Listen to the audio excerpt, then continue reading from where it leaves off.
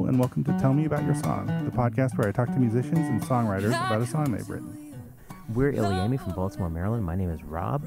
This is Heather. And that is Kristen. So the song we're going to be talking about right now is named Oracle. So where would you like to start with this song? It's been one of my favorite songs to play recently. I feel like there's a real incredible power to this song everywhere, from the fact that it's one of the better ones where Heather and I mesh. I feel like when you listen to an Iliami show or you go watch an Iliami show, you have songs that are very, very Rob, and you have songs that are very, very Heather. And Oracle aesthetically comes right in the center of us. We really join up in the middle of it. It's the very percussive nature of me, and it's the very lyrical nature of her. And then Kristen provides a lot of the bridging of it. The rest of the band provides the bridging of it, tying it all together. And so when I think of what's... So where would you like to start with this song, Shelley? I wrote it when I was on a road trip on the west coast of Australia, and I was going to visit the stromatolites. And they're actually the earliest life form on the planet. They lived 3.5 billion years ago. They were like a cyanobacteria. It's like a plant animal bacteria that lived in the ocean. And they wash up on the shore, and over thousands and thousands of years they would collect and they would build these rock-like structures. So they looked like rocks, but they were actually alive. And they had this chemical reaction that would release oxygen. So the stromatolites are responsible for the oxygenation of the early Earth. And they exist in a modern form in 2 places in the world. One of which is the west coast of Australia. So I went to go visit on a road trip. And yeah, I just had this really amazing transcendent experience while I was there looking at the rocks. And it was like this deep sense of gratitude. They make you get there for like noon for a 10 o'clock show. So there's a lot of downtime. And as with most things, and I don't think it's a coincidence, I think it's a way that I try to write, that what a song is about won't really be what it's about.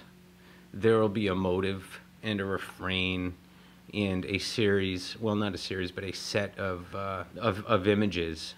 But the song's not really about that. Yeah, I feel like when I'm writing a song... Basically. And he was talking to me personally, saying that he didn't think that I had written anything super personal in a long time.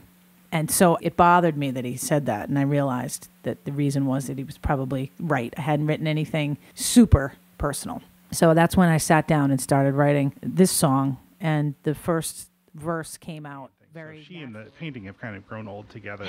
Bingo. There you go. You got it.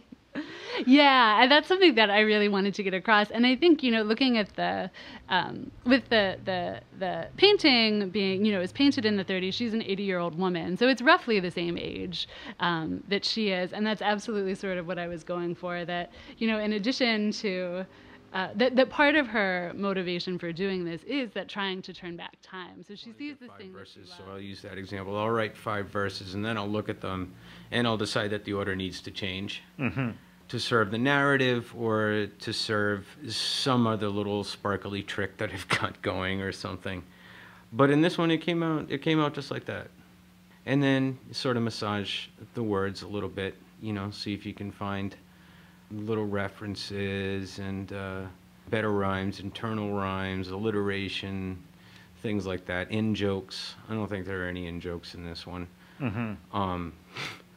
Except for, the bear that we shared at that fair downtown. That's got some internal rhyme. And then at $6 for domestics, we skipped getting a second round, which I don't know how in that joke is, but it's kind of an in-joke. I mean, everybody can relate to going to some fair or event where a bear is 3 times what it would be in just about any bar.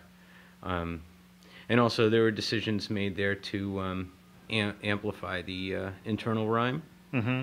Like why it's $6 and not $10 or $5. Right. $6, domestics, skipped. Yeah, I think there's $6. There's like a repeated sibilant in there that's kind of nice. And yeah, it also and also they wouldn't just charge $5; they would charge $6. $5 at one of those 6, forget it. And also, I mean, that's along with the lyrics.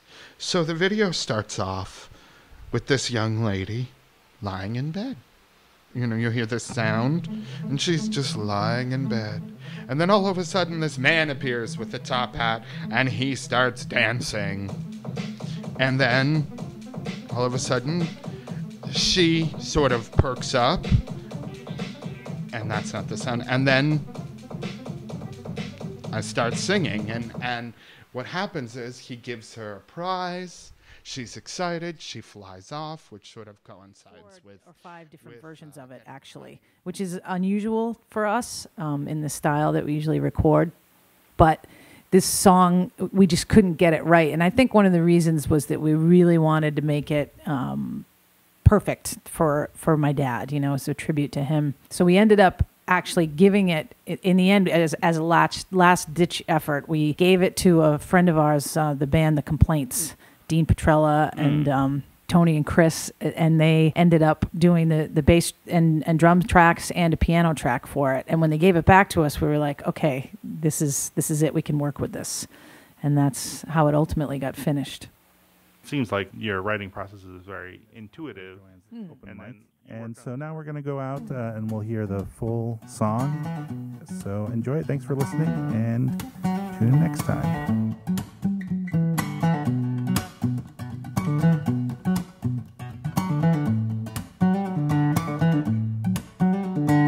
I come to you, humble and willing, brave, stepping over the bones of my brethren.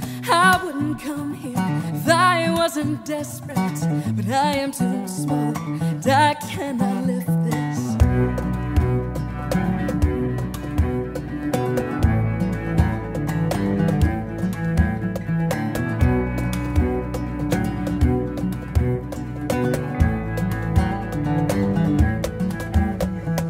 Once a man black can hold all I love, each moment sinking into the mud, and I would do everything in my power, but I am too small, so is the hour.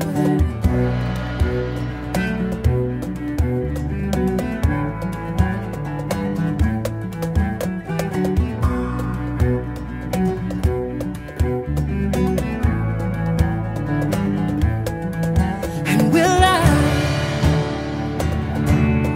never be great? Because I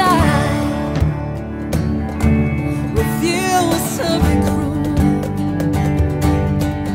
And will I always be afraid? Will I always need an oracle?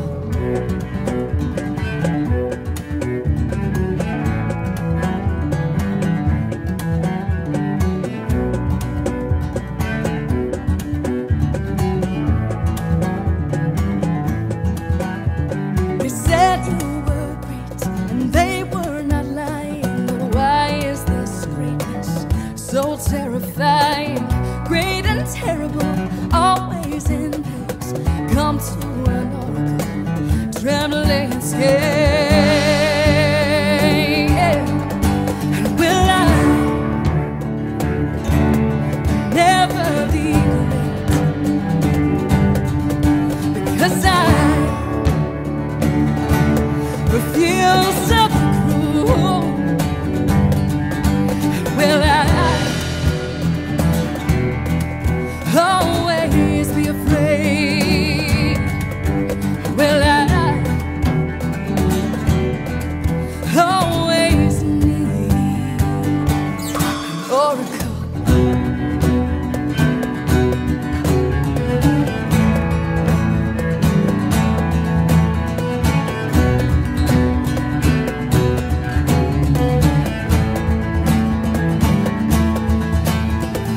I do not steal like the rats in the rose bushes. I do not kill like the owl in the forest. I do not lie like the leaders of rose bushes. So will I lie with the kind and the flowers. I do not steal like the rats in the rose bushes. I do not kill like the owl in the forest. I do not lie like the leaders of rose bushes. So I will die with the kind and the powerless.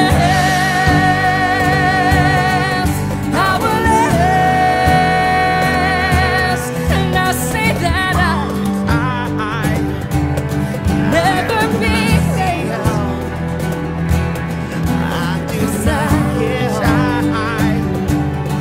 feel so low.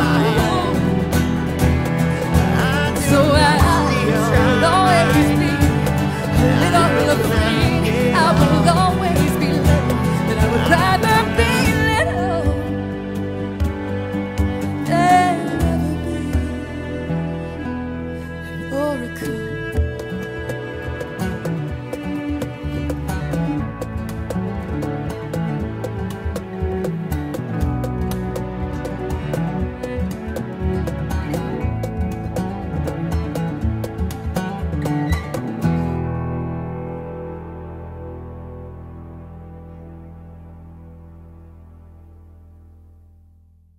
I love when people actually care about my lyrics and songwritings, because otherwise, as I said, I feel very pompous talking about my process.